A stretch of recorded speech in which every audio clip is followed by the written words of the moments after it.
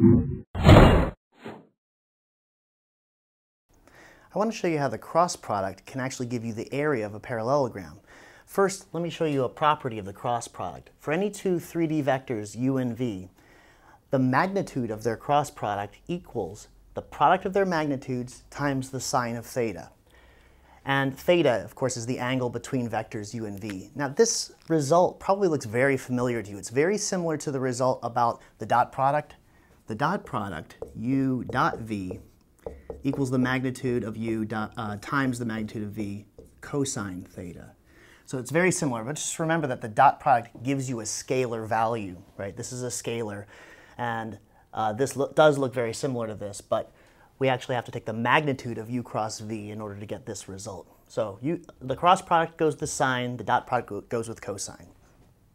All right, now let's imagine a situation. We have two vectors. If we put the two vectors end to end, they will always determine a parallelogram in space or in a plane. And this parallelogram is going to have an area. Now let's say that this is theta, the angle between the two vectors. What would the area be? Well, the area would be the base times the altitude.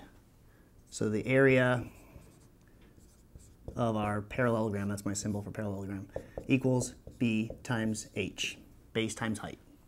And the base in this case is the magnitude of vector v. What's the height?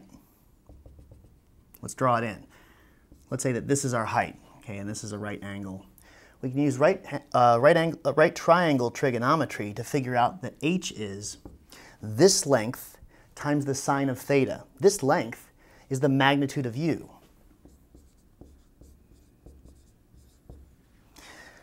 And there we have it. This is our height. So magnitude of u sine theta. This is exactly the same as magnitude of u, magnitude of v sine theta. So that's the area of a parallelogram. It's the same thing as this. That's an area of a parallelogram. And since these two things are equal, it means that this also gives you the area of a parallelogram. And this is usually easier to calculate. So the important lesson here, u and v will always form a parallelogram, and the magnitude of u cross v is the area of that parallelogram.